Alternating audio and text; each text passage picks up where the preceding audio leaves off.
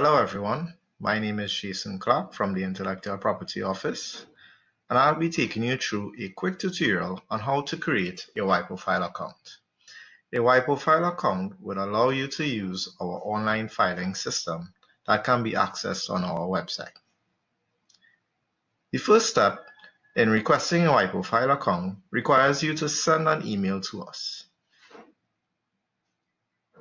You simply would be sending the email to info@ipo.gov.tt. As you can see here, in the subject of the email, you can simply put requesting WIPO File account. In the body of the email, ensure to state your name, the organization you're associated with, if any, as well as the email address you want associated with the account. Once you have completed this, you simply click send, and that's it for the first step.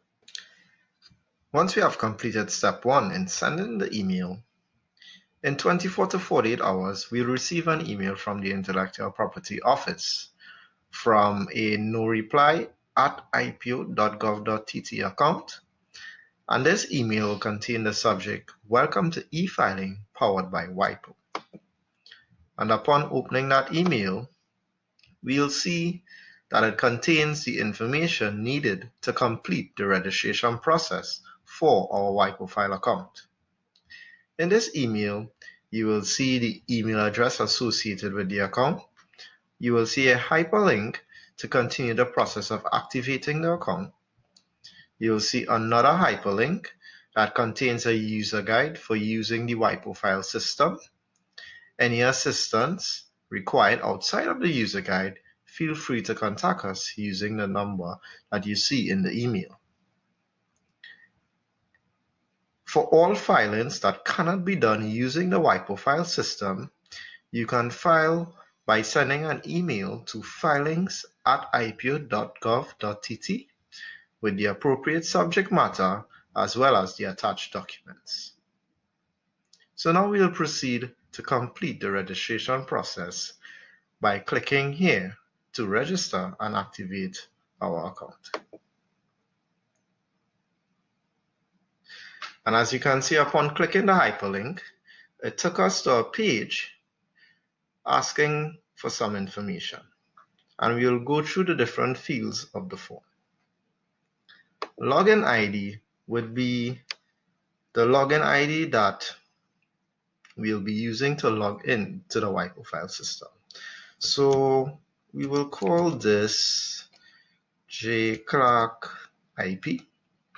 Username is already generated with Jason Clark.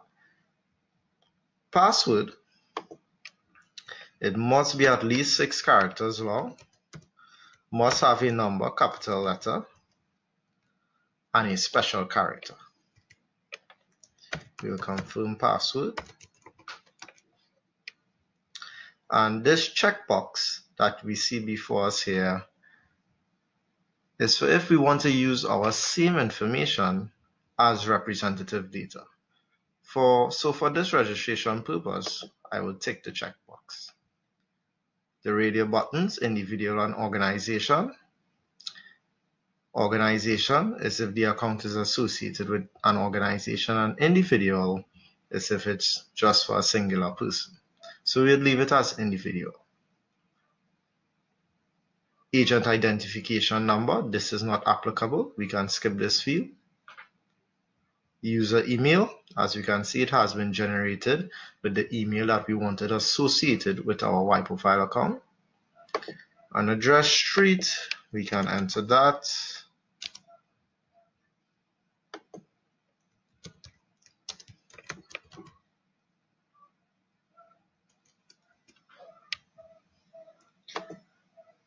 City, we can also put in that.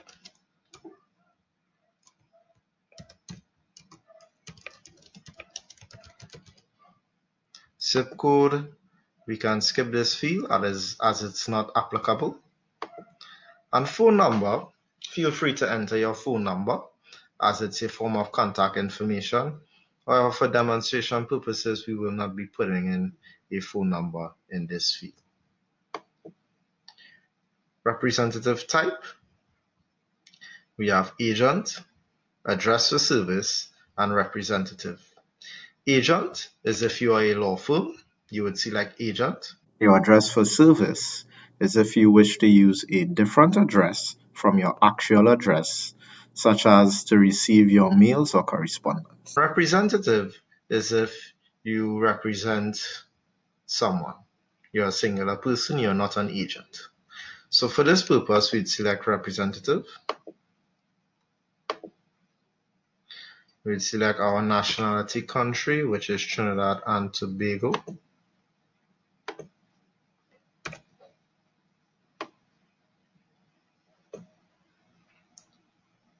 State name, we had skipped this.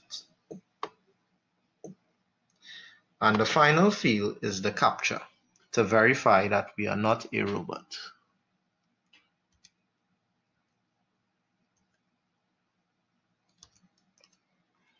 Once we have finished, we click Save.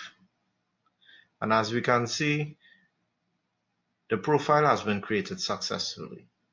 Once we click OK, redirect us to the login page where we can test our email credentials. So user would be the login ID we provided, which is jclarkip, and password would be the password we also provided. And once you have entered the credentials correctly, you can see we have successfully created our WIPO File account and we have logged in to the WIPO File system.